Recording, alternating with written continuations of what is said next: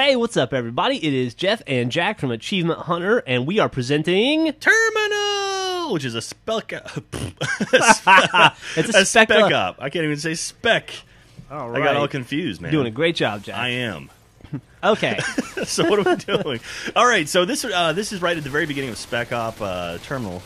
Gee, I'm stumbling all over myself today. So what I did is I took out these guys.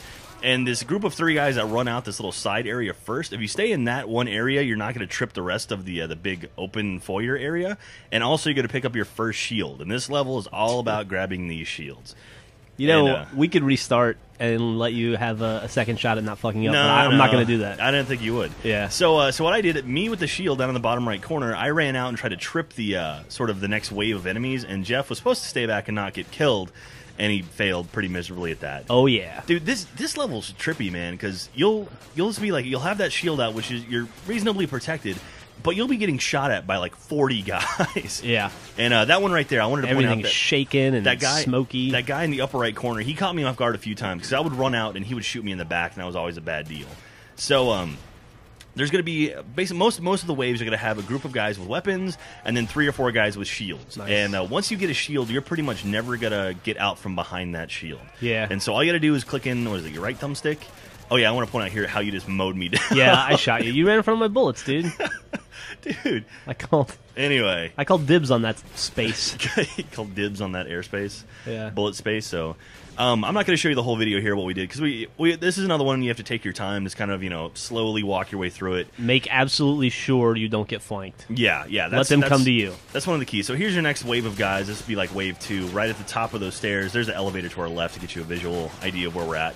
And what you do is you run forward, kind of trip the guys, and kill as many as you can, and then what you want to do is constantly move backwards. This will help you because you won't get flanked.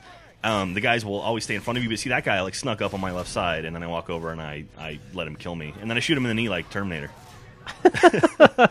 He's not going to die.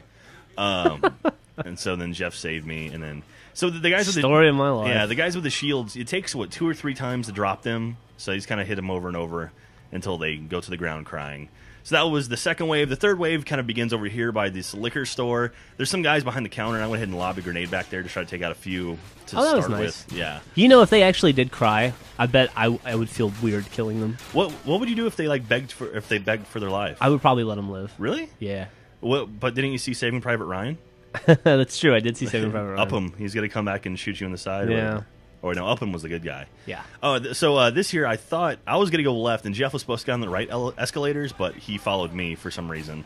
And so I ran over to the right side, and this is fun. So I said a claymore at the top. And that's a lot of dudes. Yeah, there's a lot of guys down there. And when you get a chance, toss a couple grenades down, because the guys with shields move pretty slowly. You can catch them. And so this guy actually, look, he was behind us. He actually got behind us and tried to flank us. Always use claymores. Yeah. They're very, very helpful. It's a free kill almost every time. The claymores are something that I feel like I didn't take advantage of till towards the end of us playing SpecOps. So there's a flashbang that made those 3 guys dizzy. And I didn't realize this, but you were fighting 2 guys on the other side. Yes. And while I was fighting these 3 guys, and I was like, oh, look at me. I just kicked 3 guys' asses. Oh, look, there's 2 other guys. Hey, oh! Yeah.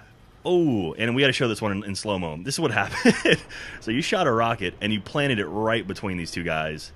Look at that. Booyah. You can't get much better than that. Then I redecorated. Yeah. And so that was actually the final 2 guys. I love the shield that stays up and then slowly falls over. Aww. So, yeah, and that's the end of it there. So you've got really, 3, 4 waves of guys? And then whatever you can take. Make sure to take off your shoes when you're going through the metal detector. Oh, yeah. And once you're on the other side, there we go. Mission success. Congratulations. Yeah, this one was actually a lot of fun. I enjoyed it. Yeah, I did too. Yeah, but these have all been great. So. I just enjoyed spending time with you. Aww.